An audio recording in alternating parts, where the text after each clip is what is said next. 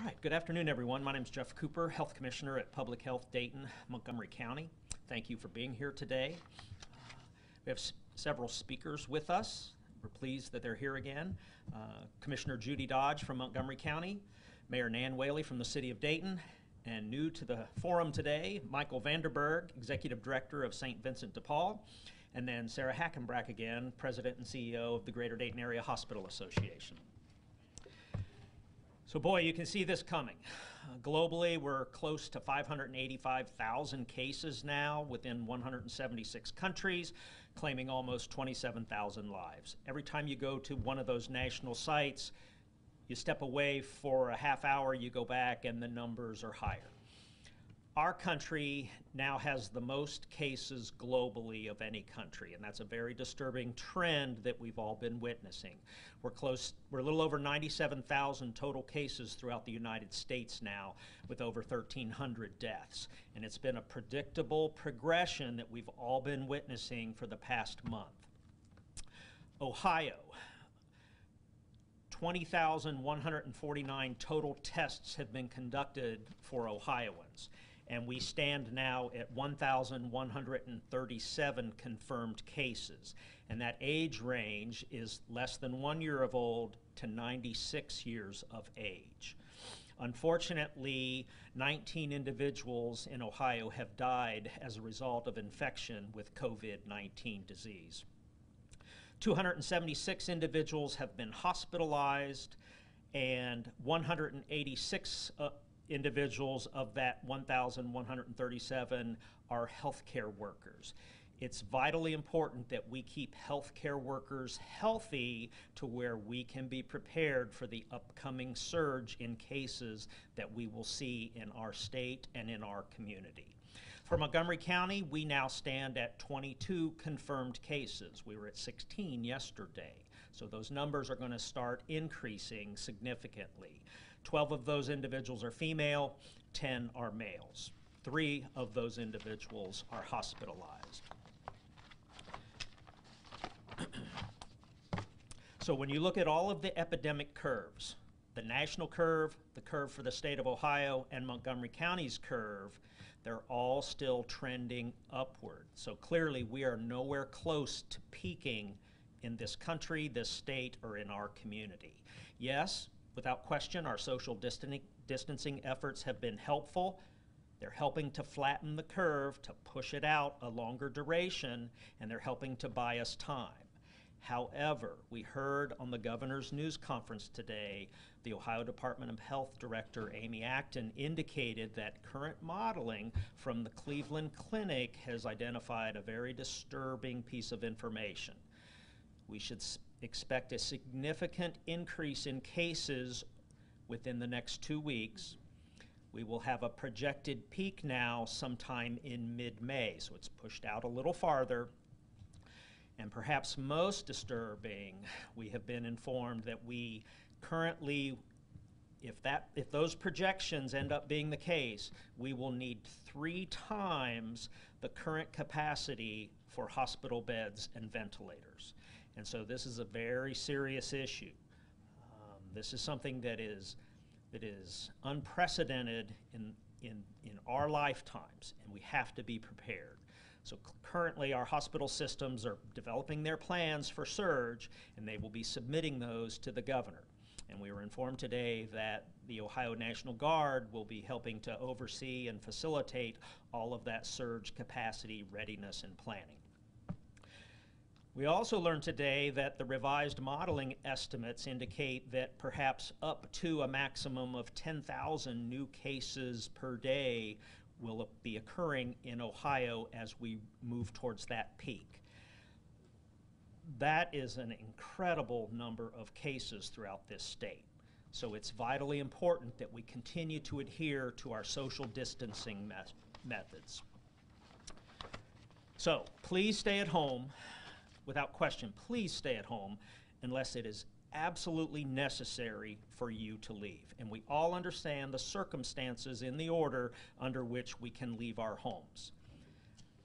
But speaking of home, you know, some of us are not that fortunate, and some people don't have a place to call home. and some through misfortune and no fault of their own end up homeless. And so I personally believe that helping those less fortunate is a duty incumbent on all of us, because we should be linked together by an unbreakable chain of caring for others, especially those most vulnerable. And one of our speakers today, Michael Vanderberg, is going to be sharing his plans for helping those less fortunate. So thank you for being here today. He's truly a champion for those who are less fortunate and those that don't have what oftentimes the rest of us have. So with that, I'd like to welcome our first speaker, Commissioner Judy Dodge.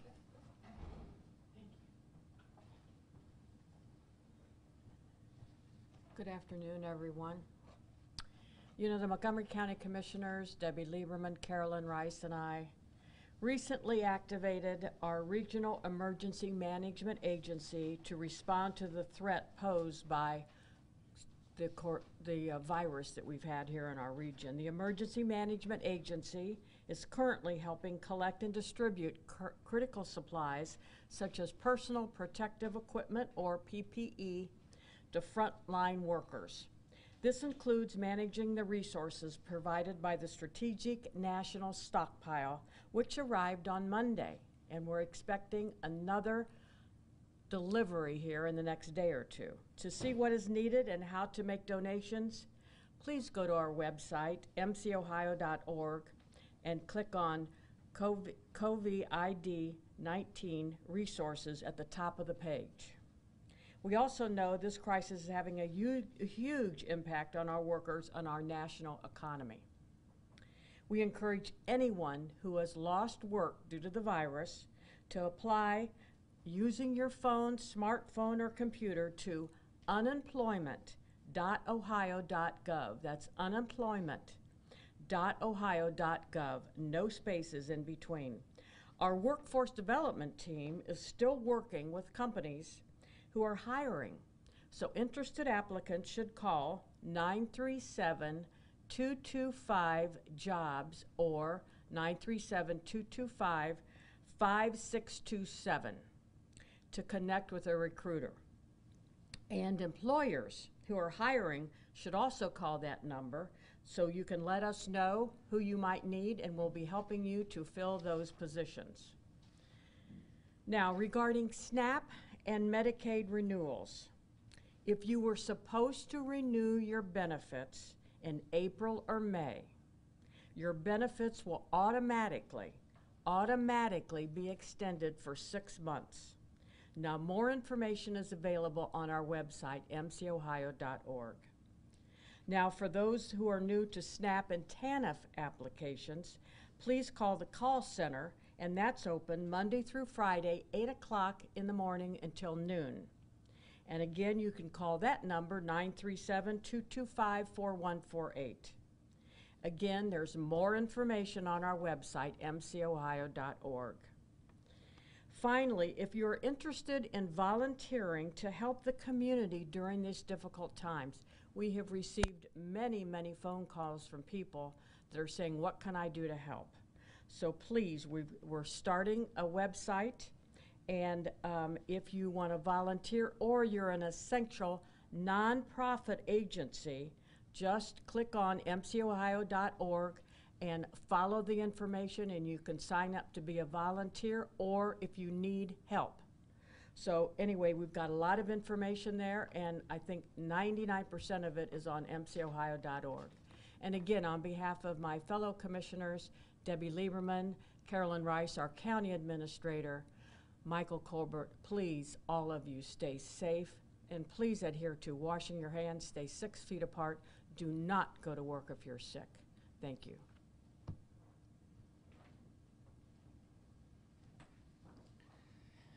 Good afternoon, everyone. I'm Dayton Mayor Nan Whaley. Have some updates today from questions you had yesterday and some efforts moving forward. So first, as you probably saw, the stimulus package was passed by Congress by unanimous consent today. So I know that we'll have lots of questions in the coming days about what does this mean for each person. We'll work to get that information in the coming days to everyone. So please just hang tight this weekend as everybody tries to figure all of that out, and we'll work to get that to you as soon as possible. I spoke to the Lieutenant Governor this afternoon, particularly around unemployment. I know the site is very slow, particularly today is very slow. Please be patient, don't overclick, take your time, and keep in mind that they have extended the 7-day rule. Normally you have to apply for unemployment in 7 days. You can wait longer now, and take your time through it. So, just please be patient. If you think about how many people now are unemployment, the most ever in the history of unemployment, these websites weren't set to handle that kind of effort. So please just be patient and maybe consider going on a time that you don't think a lot of people will be on, and appreciate everybody's patience. Also this afternoon, I just want to give some perspective as Commissioner Cooper talks about how fast this is going to come at us, as we see 22 confirmed cases in Montgomery County, and we know there's many more because we know a lot of people have not been tested just because we do not have the test. And I was on the phone with over 200 mayors this afternoon, and the mayor of New York City made this point. On March 1st, which was just about 9 days before our first press conference, I think, when we started coming together here every day, New York City had their first case. Today, they have 25,573 cases, and 366 people have died.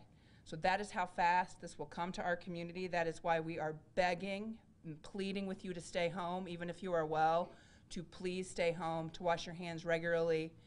You see us touching this podium, I can guarantee you every single one of us will go to the bathroom and wash our hands or use hand sanitizer after this, because we want to make sure that people remain safe. And even if you feel well, you still have a role and responsibility to help our community, to help our healthcare workers who are in desperate need of PPE, who we know, just like in Cleveland, 1 in 4 healthcare workers are the people that are sick with this virus. So you have to do your part, and we're asking everyone to do their part by staying home this weekend and only going out for truly essential items.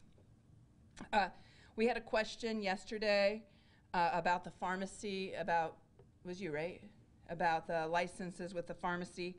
I got a call back that the pharmacy, so the question was, just to repeat the question from yesterday, is what do you do when the pharmacy asks for your ID and your ID is expired and you can't go and get a new ID because of BMV? And we've said, you won't be pulled over for your tags being expired, and you won't be pulled over for your expired license. There's no trouble there.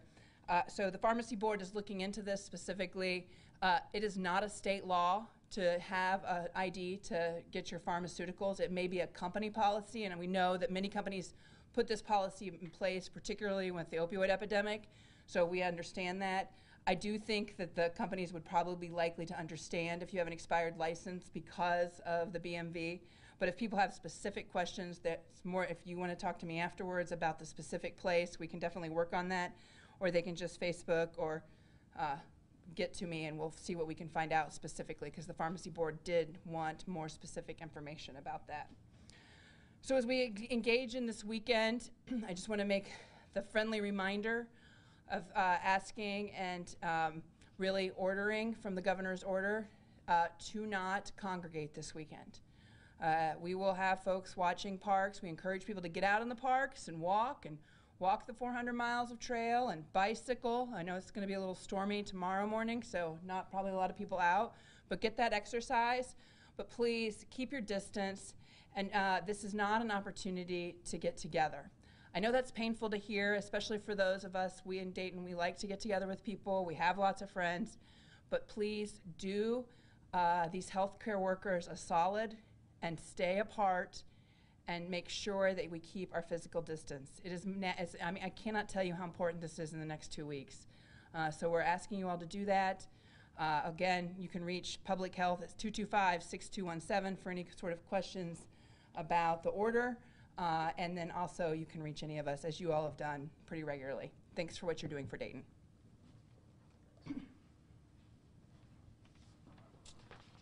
I'd like to introduce Michael Vanderberg, Executive Director, St. Vincent de Paul.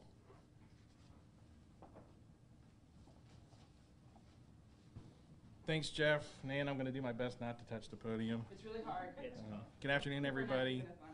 I'm here to talk about the most vulnerable among us, and that would be the homeless in the Dayton community, and particularly those that are in the care of the St. Vincent de Paul Society in our 2 emergency shelters. We currently have about 400 men, women, and children in shelter every night. And yesterday we launched what we call Operation Stop COVID to take about 20%, or roughly 82 folks now I believe we have, out of our shelters and get them into satellite shelters.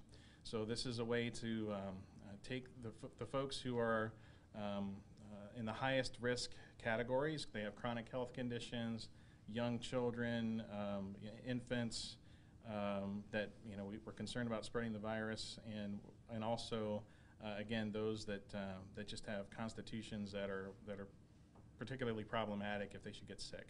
So we've committed to stick to this satellite policy. We have area hotels that have cooperated with us. Red Roof Inns has been fantastic to work with, and we're really excited about that. But it also creates some more logistical troubles for us. There's great expense to it. Luckily, we've had so far the community support that we need to make everything work to get that going. So we're happy that we have that in place, and we are committed to keeping it in place for as long as is necessary to get us through the infection peak that we know is coming. Now, I'd like to speak for a moment about how all of the tragedies that we've experienced over the last year since the Memorial Day tornadoes have brought the government and nonprofit and faith-based partnerships together in a way that is just amazing. And we have these relationships that we built over the last year that allow us to respond in a very robust way and to deploy resources right away. We have tremendous cooperation among the city and county and faith-based organizations and other nonprofit organizations, and the support of people at home who are financially supporting us, who have been volunteering for us in different capacities, who have now stepped up with skilled volunteering in a very particular way. That's just been tremendous for us to respond. And so we're committed to keep the most vulnerable as safe as we can, but in our shelters, we just don't have the ideal conditions to have everyone be 6 feet apart like they should be. So with that, that's my summary. Thank you. Thank you, Michael.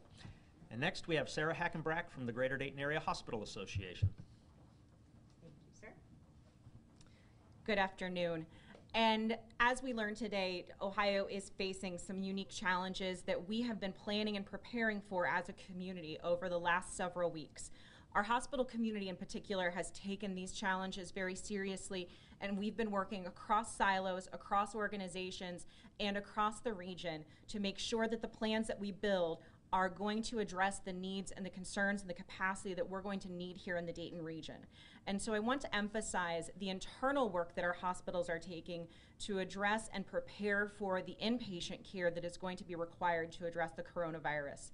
Our hospitals are actively converting facilities, converting space within those facilities to ensure that we can care for people who need inpatient care, including intensive care units. And then we are building the external partner relationships with our long-term acute care facilities, long-term care and skilled nursing facilities, as well as specialty care hospitals and rehab hospitals to make sure that as we need additional inpatient care space in our short-term acute care hospitals, as we need additional intensive care space, we can move patients to other areas in the community so that we can address the most acute critical care needs right in our hospital emergency departments, our inpatient facilities, and those intensive care spaces that we've built.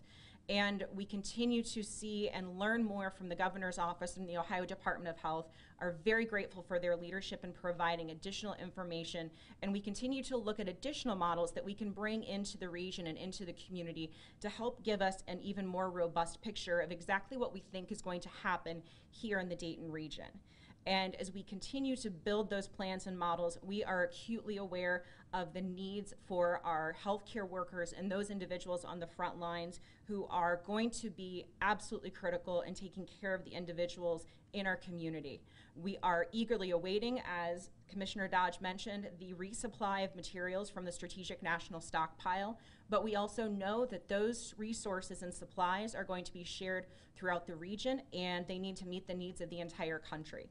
And so we are actively working as a hospital community and as a healthcare community to determine what other options might exist for us to bring in additional supplies or to build regional conservation efforts among our healthcare facilities and communities to make sure that we can protect and safeguard those healthcare workers who are going to be so critical for us in the coming days and weeks ahead.